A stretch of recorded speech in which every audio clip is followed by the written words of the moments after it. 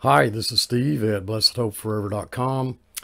I want to read Acts chapter 18, starting at verse 5.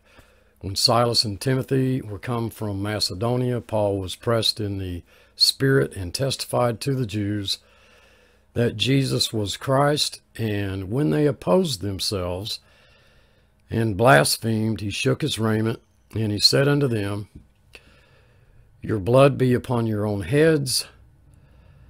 I am clean, and from henceforth I will go unto the Gentiles. And it goes on to say that he departed and entered into a certain man's house named Justus,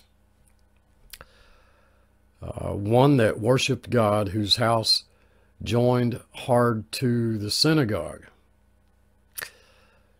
And Crispus, the chief ruler of the synagogue, believed on the Lord with all his house.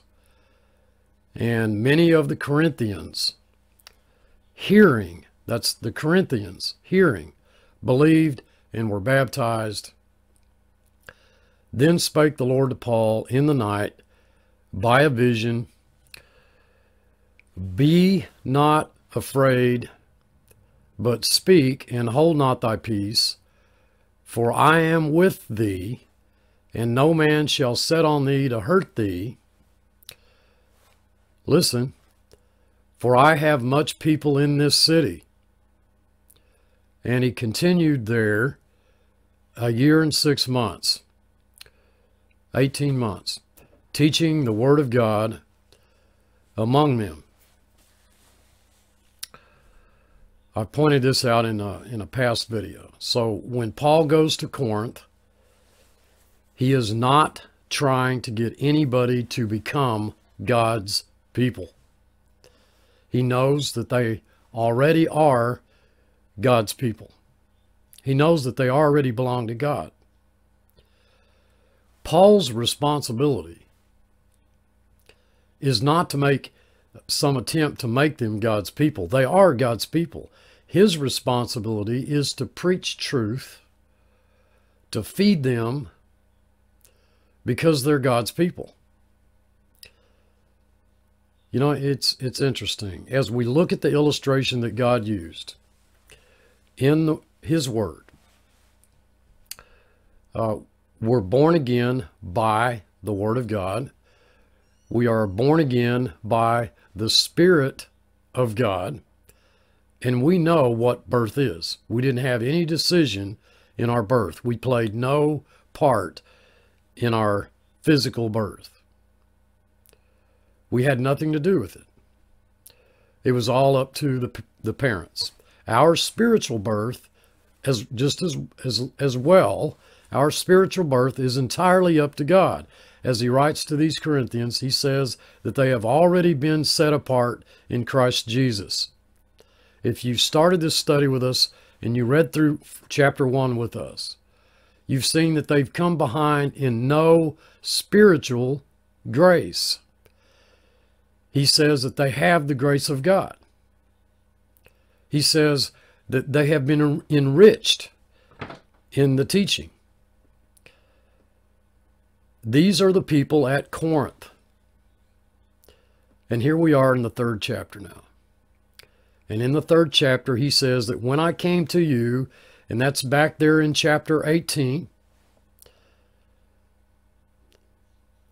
Paul, don't be afraid. Be encouraged. I have many people in that city. They're my people. They're going to heaven. Whether you go to Corinth or you don't go to Corinth, they're going to heaven. Whether you preach or not, they are going to heaven because they are my people. And whether they believe or not, they're my people. Not one of you could rightly believe that in any way God would be unfaithful to his own people.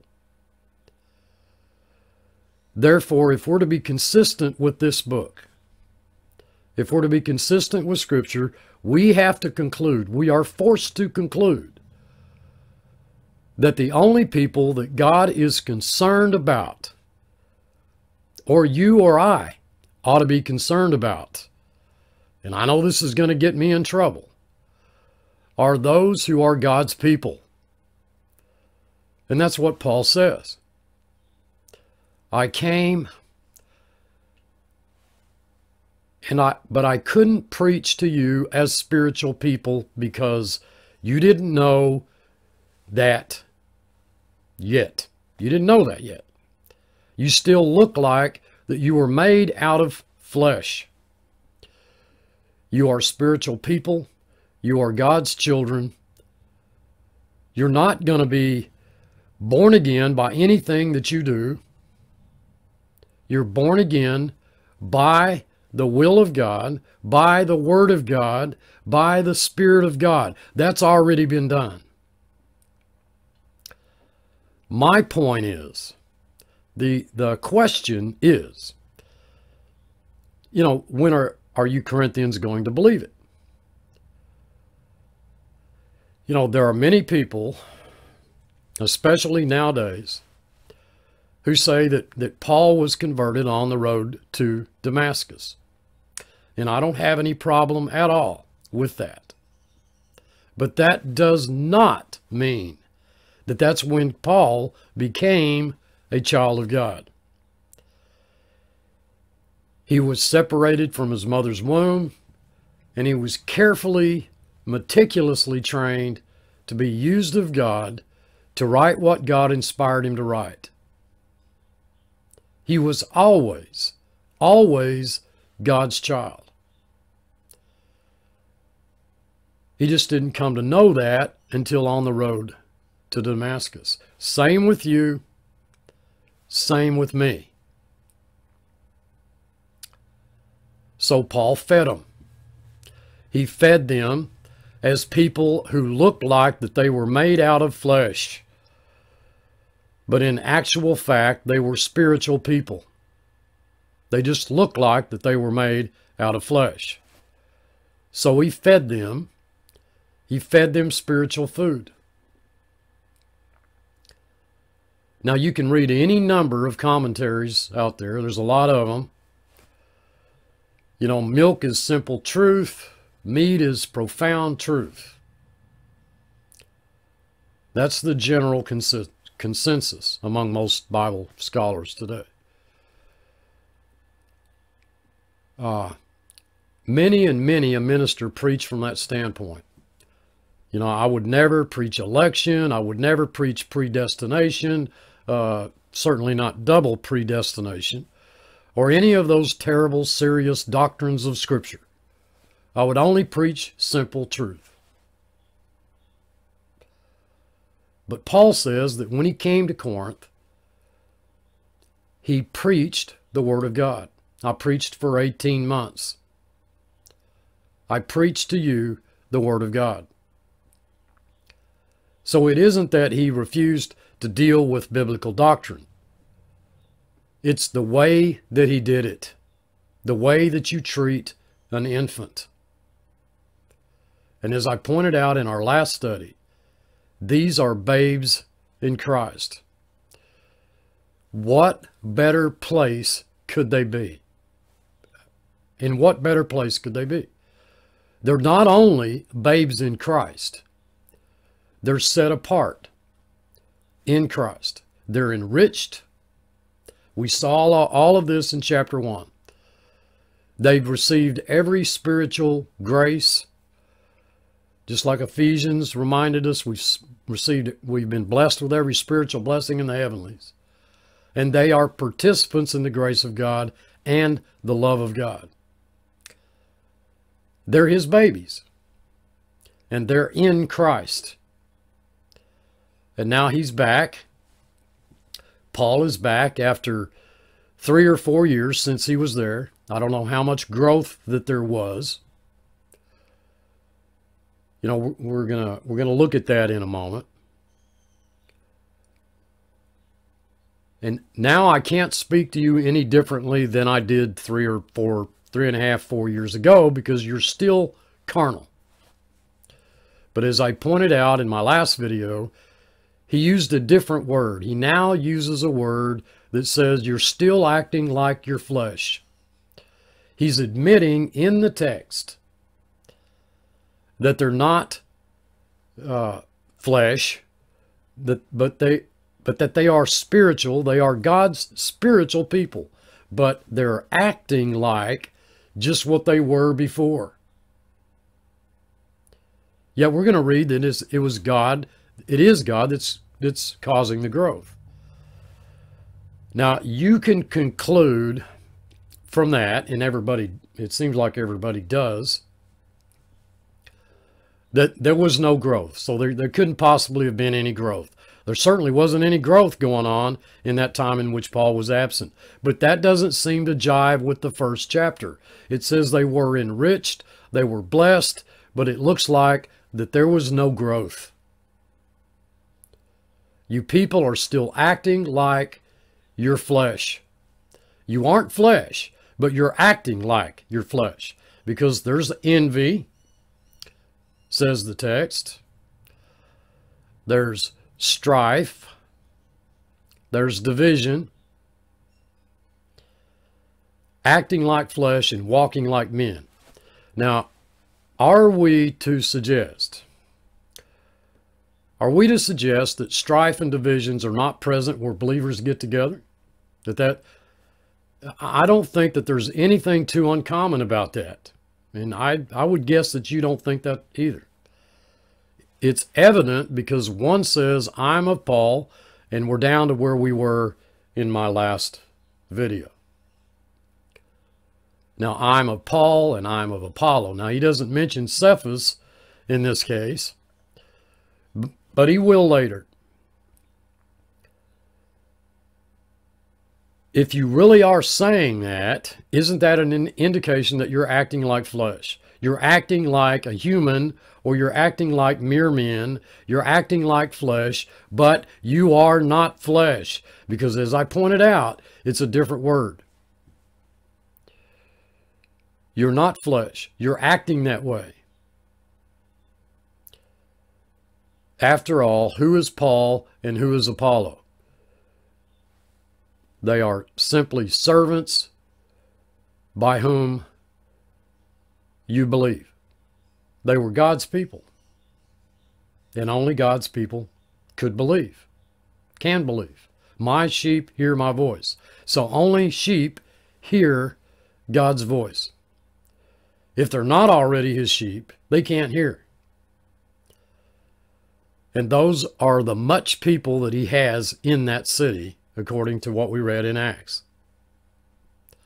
They are servants by whom you believe, as the Lord gave to every man. Verse 5.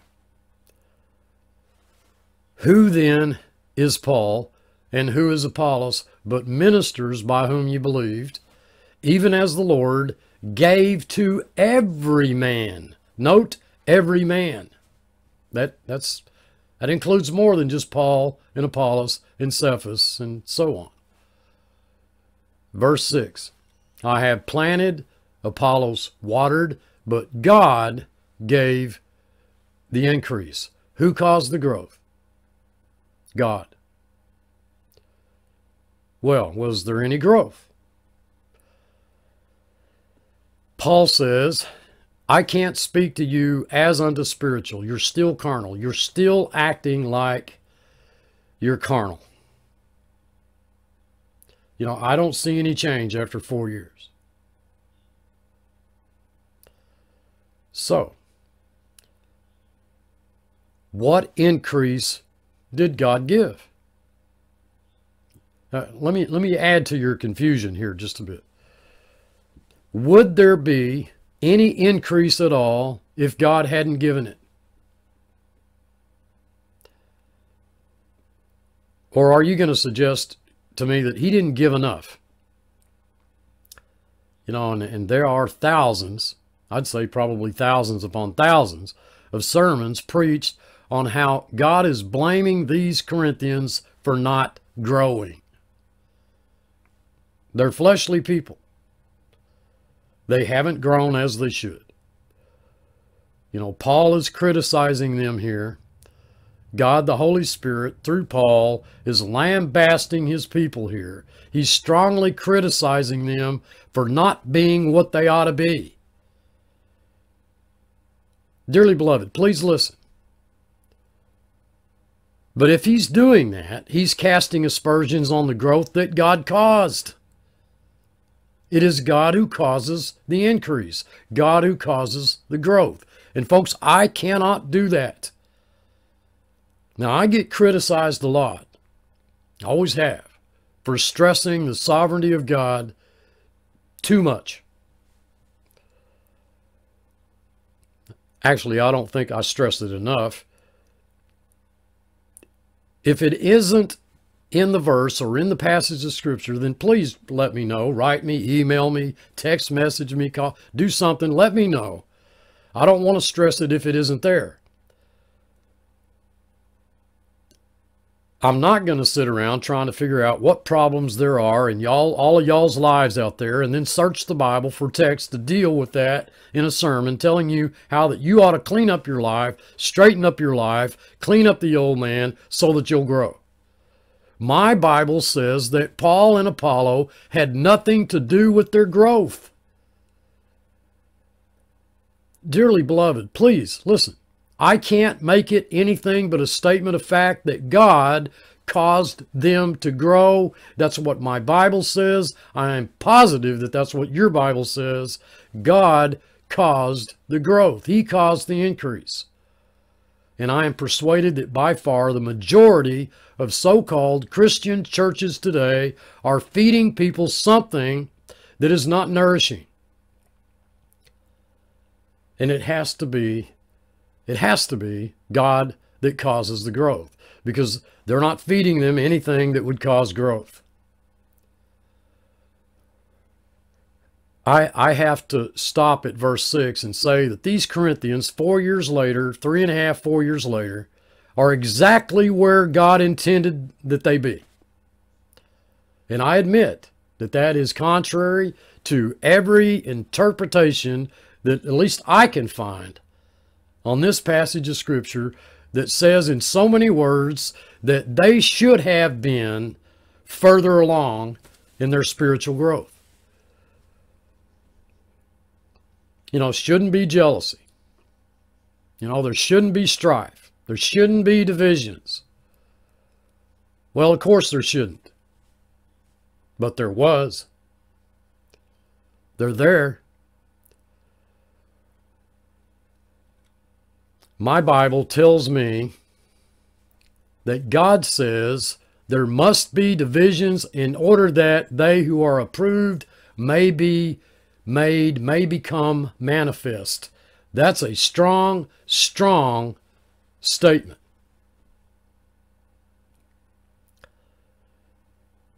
God has clearly pointed out that He ordained division.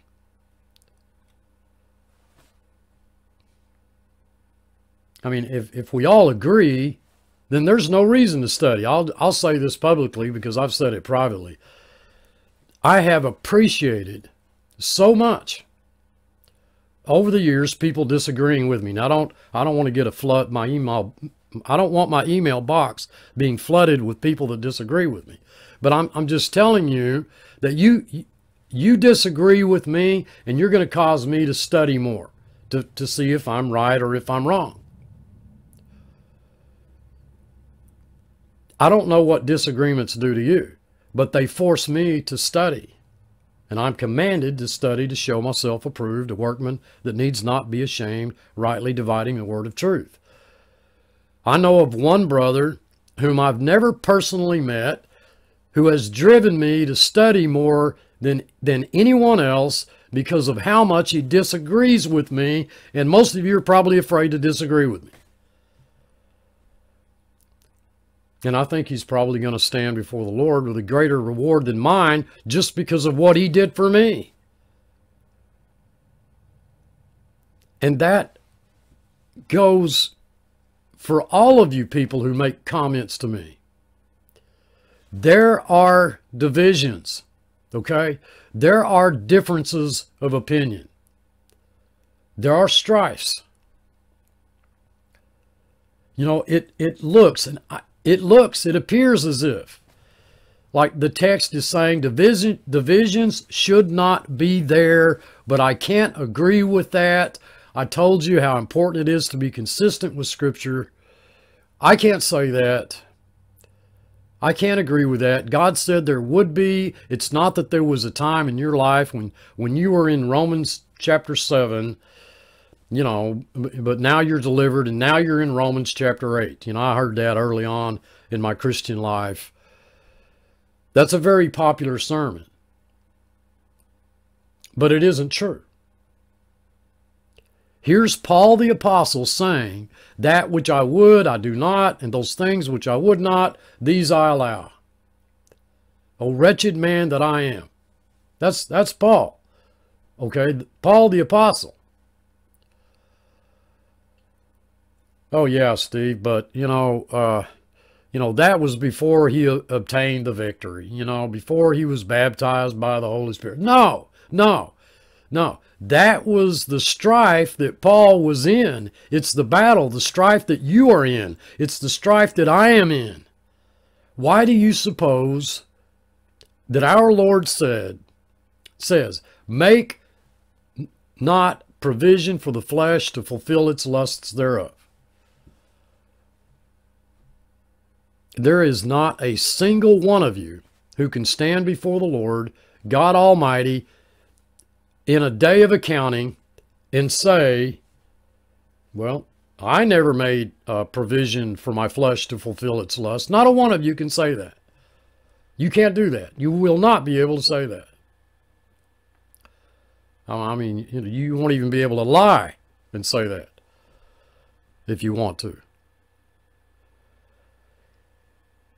Many people seem to think that there's sort of a, you know, many churches, well, they think that, well, they're sort of a unique church. You know, we're all high-level Christians. We diligently study this book. We know more than other people, so we don't have strife and division. We don't have envy. We don't have strife, envy, jealousy, and we don't make a provision for the flesh. Come on. Come on. The pride that I see among Christians. We are all sinners, redeemed because God loves us and because God chose us. And sometimes, too often, we get the opinion that we're better than others, and we're not. We are not. God, my Bible says, gave. I don't believe I'm pushing the text at all. In the Greek, God caused the growth. These people in Corinth grew. And yet they still acted like they were flesh. Are you getting this? Oh, dearly beloved, please listen. I hope you get this. They were growing, yet they still acted like they were flesh. Who shall deliver me from the body of this flesh? I thank God through Jesus Christ my Lord. So then with my mind I serve the law of God, but with the flesh the law of sin. So who's Paul? Who's Apollos? God gave the increase. So then since God gives the increase, neither is he that plants anything at all, neither is he that waters, but it is God that causes the growth. God causes you to grow.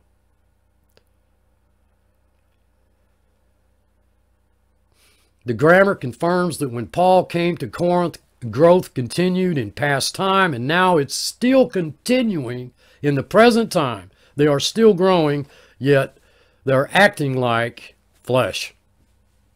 I hope you get that. You know, minister after minister misses that fabulous truth. When Paul first came to Corinth, he knew that he was speaking to God's people, and Paul came preaching Jesus Christ. He came preaching nothing but Christ and him crucified. He says in Acts that he did. He faithfully preached the Word of God. That's Christ. That's what ought to be preached. The Word of God. The Word of God is Christ. Christ is the Word of God. Not my ideas on how you ought to raise your kids, how you ought to clean up your life, my idea on how you ought to invest your money and all of that, you know, so that you can give more to the Lord and all that silly stuff that goes along with that.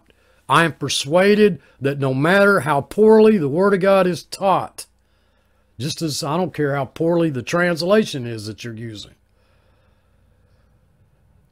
God promises that His Holy Spirit will seal truth to our hearts. He'll filter out all the foolishness. The Holy Spirit uses it. The one who plants is nothing. The one who waters is nothing. It is God and God alone who is causing the growth. Okay? And once again, we have a second statement, that there is growth, and it is caused by God, not by Paul, not by Apollo, not by Cephas, not by Steve, not by anyone, not by you, not by me, not by anyone, but God. He that plants and he that waters are one, absolute unity. Does that mean that there's absolutely no difference in how they teach? No. No. They are the people that God put there. However, every man shall receive his own reward according to his own labor. Not judgment, reward. According to his own labor. Why? Because Paul laid a foundation as a master builder, and every man's building on that foundation. But it's the only foundation we can build upon. But we are to be careful. We're to take heed on how we build upon it. Verse 9, we are laborers together with God. Ye are God's husbandry. You're God's building. Okay? That verse 9 there has three genitives. It's a wonderful, wonderful verse to translate. The grammar there is clear without going into detail about the genitives. The grammar is clear that we are not laborers together with God, as if there's some synergism involved here. And so, you know, we're both working and God can't work without us. You know, it's difficult for me to say that we are not working with God, that God doesn't depend on us to work, but that is the fact of the matter. We know that it's God who causes the growth. So it seems funny if we're working together with God to cause this growth, you know, it seems funny that would be the case when other scriptures have clearly indicated that it is God and God alone that causes the growth.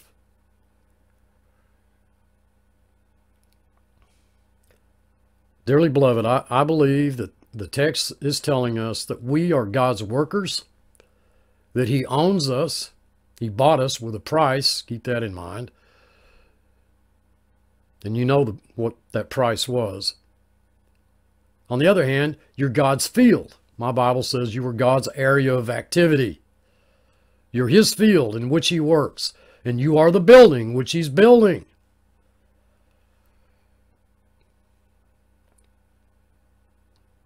And since I don't want to run way over too much time like I did in my last video here, I have to ask you, how good a job, folks, do you think that God does in His field? And how good a job do you think that God does in building His house? And these aren't the only passages of Scripture that talk about God building the house or building the body or putting the body together. It's God's activity. We aren't doing that. We are those who God owns as His laborers to proclaim His truth. And our present context has said that we fit that truth for the condition of the hearers. I think that's what milk is. I do not believe that milk avoids serious doctrines of the Word of God. It doesn't avoid doctrine. Milk doesn't avoid doctrine. It's not something other than doctrine. I think milk indicates that that doctrine is presented in such a way, it's presented in a different way. You don't hide from a child of God the fact that God is sovereign, that he's a God who chooses, but you're more careful, dearly beloved, in how you prepare that food and serve it. You know, it's not a good idea to just shove a whole lot of food down a baby's mouth. You'll probably just spit it up all over you.